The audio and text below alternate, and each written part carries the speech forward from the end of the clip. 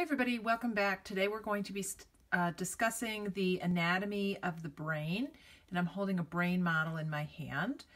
And let's look first at the things on the outside of the brain that you can see. So the part up here that kind of looks like a brain is actually the cerebrum.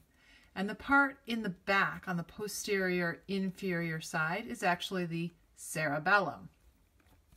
You can also see, if you look at it from the front, you can see this little part hanging down. This is the brain stem, and we're going to look at that in more detail in a minute.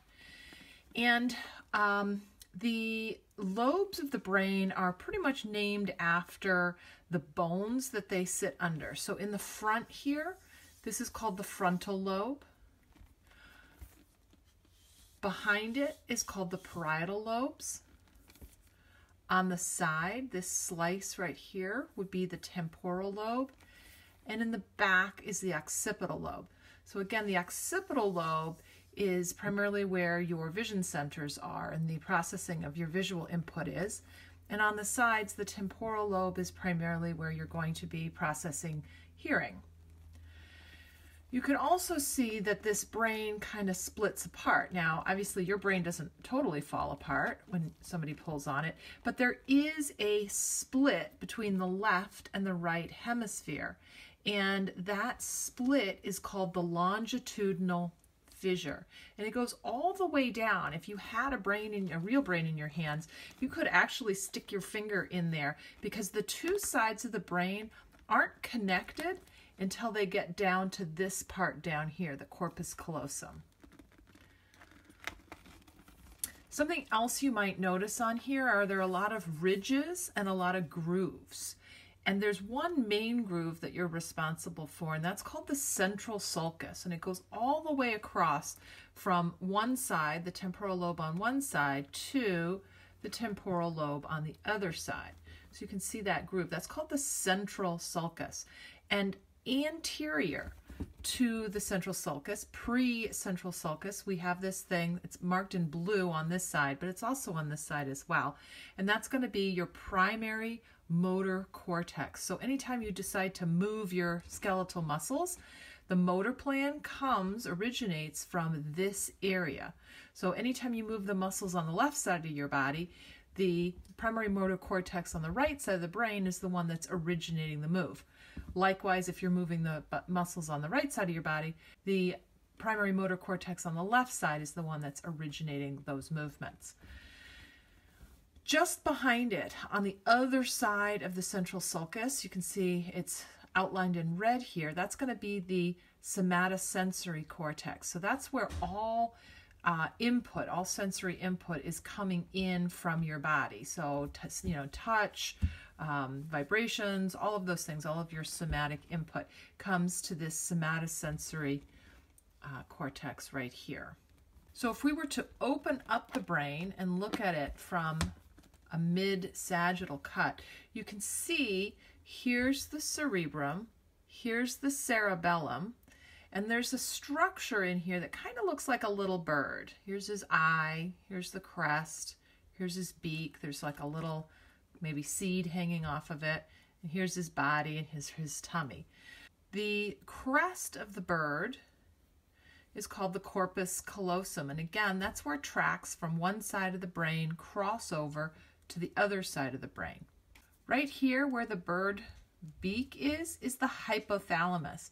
And you'll be learning lots more about the hypothalamus and the pituitary gland when you get to the endocrine system, but that's where they're located. So deep within the brain is the hypothalamus, and this little seed that's hanging off the front is the pituitary gland.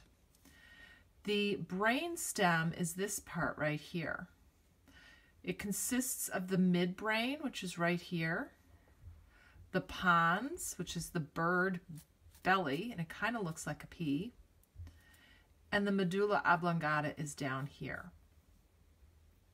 We also have a couple of what we call ventricles within the brain.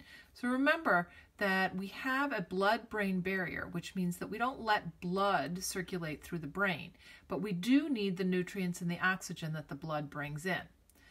So we filter that blood, and we are very careful. We allow nutrients and oxygen into the brain, and we filter the blood into cerebrospinal fluid. So the way we protect the brain is we take arterial blood and we filter it, and we make cerebrospinal fluid out of it.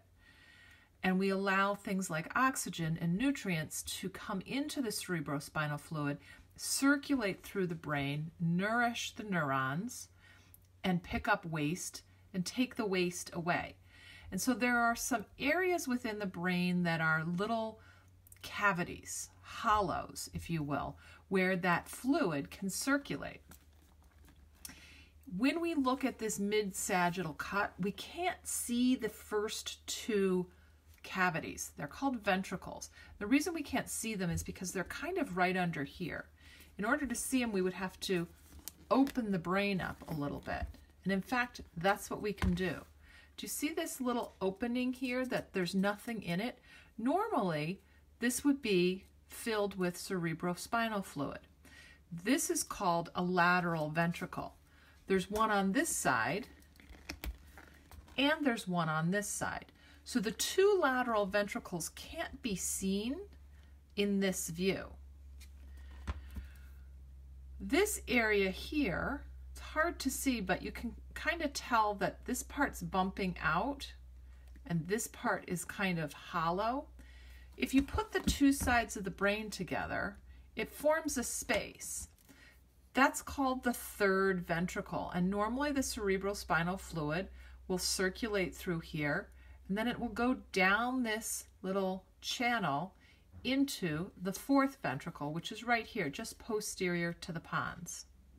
So we have four ventricles, the two lateral ventricles, which are on either side, the third ventricle, which is right around here, and then the fourth ventricle. From there, the cerebrospinal fluid will continue down the spinal column, down into the bottom. When it comes back up, it will come back to the venous blood. If we were to take this brain and pour like plastic and use it as a mold and pour plastic into it and let the plastic harden, it would look like this.